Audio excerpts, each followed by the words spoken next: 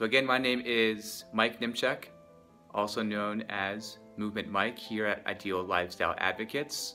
I'm a personal trainer and a movement specialist, helping people like yourself become stronger, more mobile, and more stable so that you can do the things that you love to do with optimal movement and body mechanics.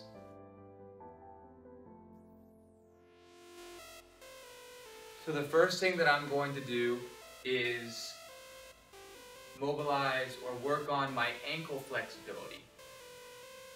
I'm going to get up on here.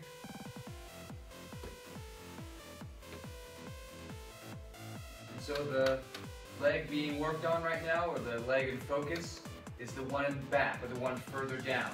And all I'm doing here for the first minute is mobilizing the ankle.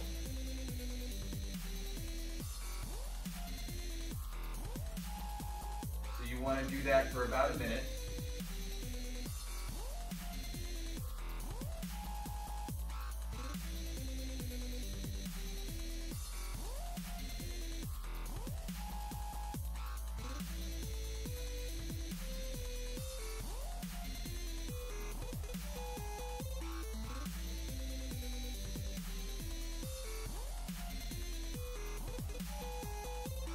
I'm just moving my knee forward to bend and straighten. What this is doing is bringing more range of motion into that ankle.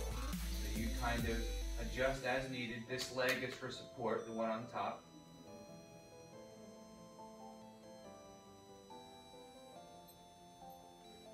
Alright, so after the minute you'll switch sides. And I'll face you now so you can see this is the leg being worked on, bending at that ankle.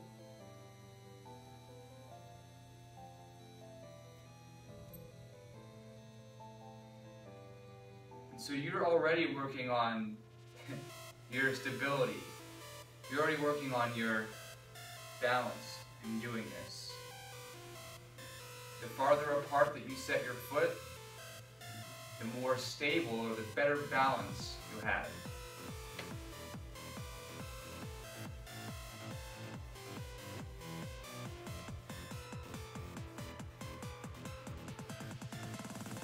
I got my timer going here to make sure we're just spending a minute on it.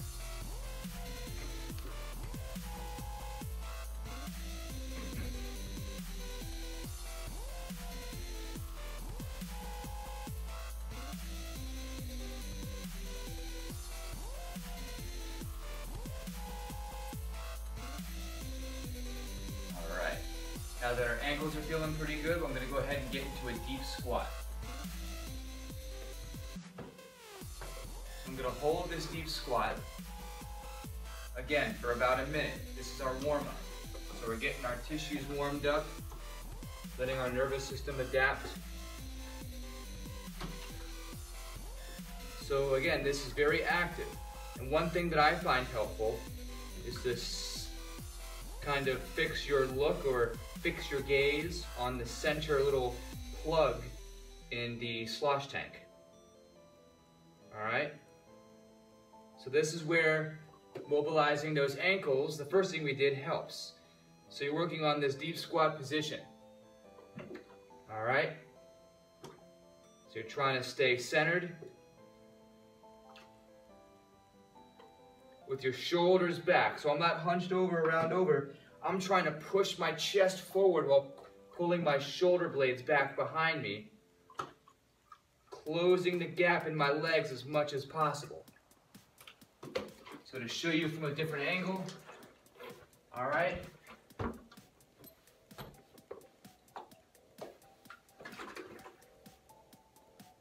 Try to square my feet up as much as I can so they're straight ahead, they're not duck-footed out.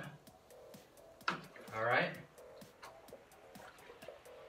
You can see how low I'm getting. I'm shoving my shoulder blades back so I'm not rounding my back as much. Trying to stay upright. Good, when that minute's over, come back up. All right? We're going to work on the wrists a little bit. Not that you do a lot on this with the wrists, but it's good to have that mobility. So working on the wrists here, again, we'll do that for about a minute. So working a little bit on the upper body. And with this one, you're just kind of playing around with it. But I do want you to try to lean over those wrists slightly. Fingers are spread nice and wide.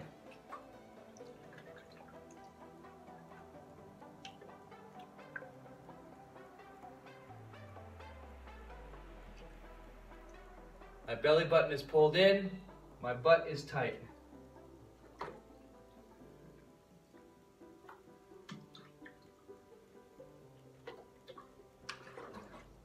And then you can kind of get a little more intense with it. Now that we're more than halfway through, got about 10 seconds left here. So I'm really starting to mobilize the shoulders and arms, keeping the torso still, but moving the Sloshboard from side to side. There's the timer. Good. So warmed up the upper body a little bit. You should feel pretty warm now. Just so you can see what I'm doing. Some fancy footwork going on here.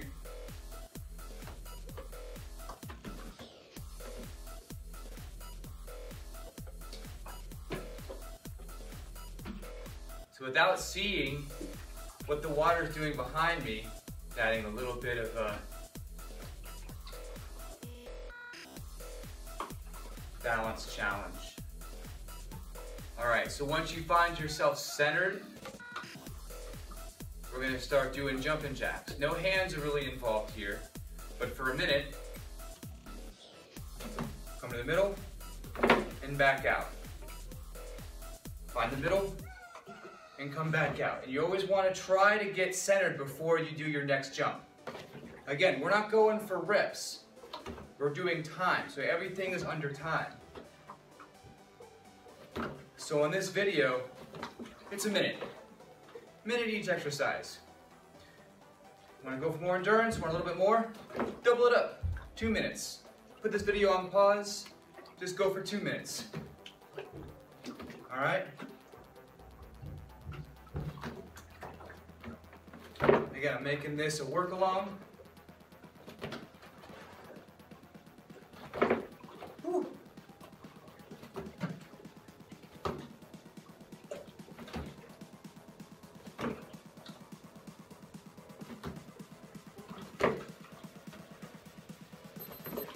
All right, there's my timer. Feet are feeling pretty good. If you do this barefoot, which I recommend, I have barefoot shoes on. Helps with the proprioception and the muscles in your feet. You'll feel this in your arches a lot. So we warmed up with our hands on the Sloshboard platform to mobilize the wrists, but now we want to add a little bit more core and stability in our lower body, all right? I'm going to put the hands on the floor, feet up on the Sloshboard, spreading them out as far apart as I can. You want your hands or wrists more right underneath your shoulders. And you come down, elbows close to your body, and press up on an exhale. Inhale coming down, exhale coming back up. If you need to, you can change this up a little bit. If it's too much, come onto your knees. All right? So that is also an option.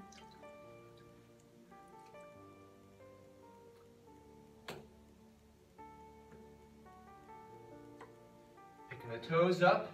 So now you're balancing on your knees, all right? You're working on that core. Belly button pulled in. And we're going for a minute. So whatever you choose.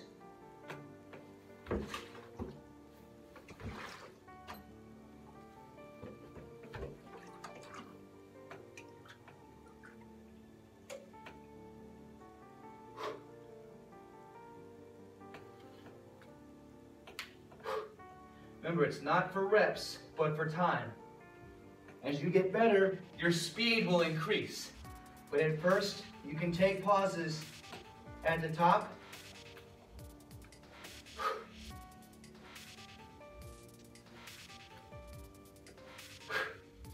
If you're in this straight position like I am, the full push-up position, keep the butt squeezed. It's going to keep your hips from sagging.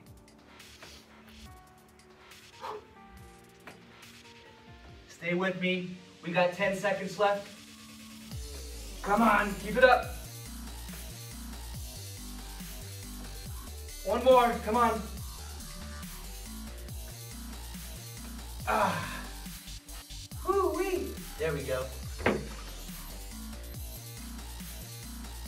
All right, we're staying on the floor. And coming into our glute bridges. Same thing as our push-up.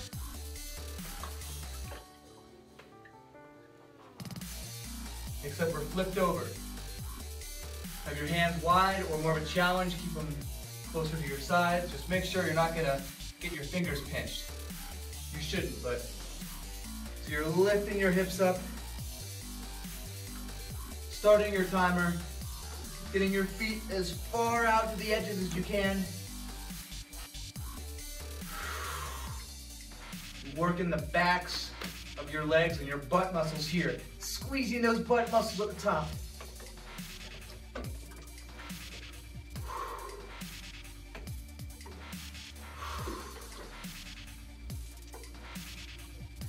And this Sloshboard will tell you if you're favoring one leg or the other. If you're not pressing evenly on both feet, this Sloshboard will let you know. Good. Keep those palms open towards the ceiling and keep your shoulders against the floor. Keep those shoulders away from your ear, no shrugging. Keep those shoulders away from the ear. You guys are doing great. We got 10 seconds left. This is a fast minute. Come on, keep it up. Squeeze at the top. Back down. Last one. Come on. Up. And that's it. All right. So to round this all out, we'll go into our squats.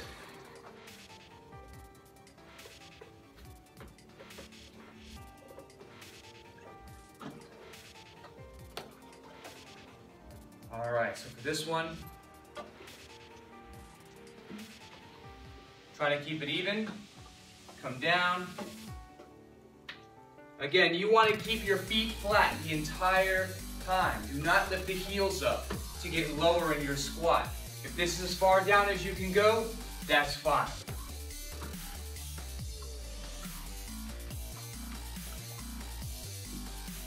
It's not so much about the destination as it is about the journey getting there, the process. Things are always changing, and you have to change with it. Otherwise, you'll drive yourself crazy just focusing on the end result. Keep it going. I like to breathe in as I go down, and breathe out as I come up, squeezing at the top. And one more. Good. How'd you do? How do you feel? If you'd like to continue doing this, you can do this workout 3 times over. So 3 rounds of this, all right? Again, I'm showing you as a 1 minute timed per exercise or per warm-up piece. But like I said, you can pause it, do 2 minutes of the exercise, fast forward to the next one, and do that as you please. I hope you enjoyed the introduction to strength on the Sloshboard. Stay tuned in for the next episode or the next level. Keep going and keep growing.